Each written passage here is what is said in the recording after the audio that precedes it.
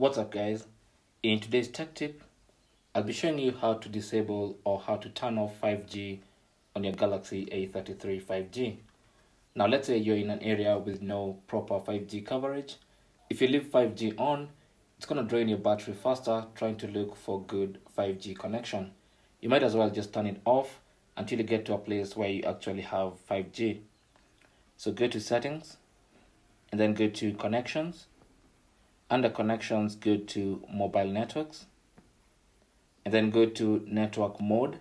And since I have dual SIM cards inside my phone, I have network mode for SIM 1 and network mode for SIM 2. So go to SIM 1, and as you can see by default, I have 5G/4G, which is also LTE, /3G/2G auto connect. That basically means it's going to be searching and connecting to what's available.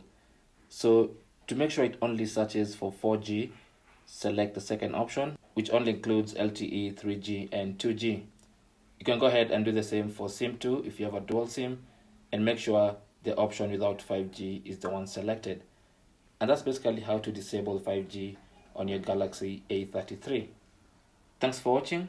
Leave your comments and questions down below, and good luck.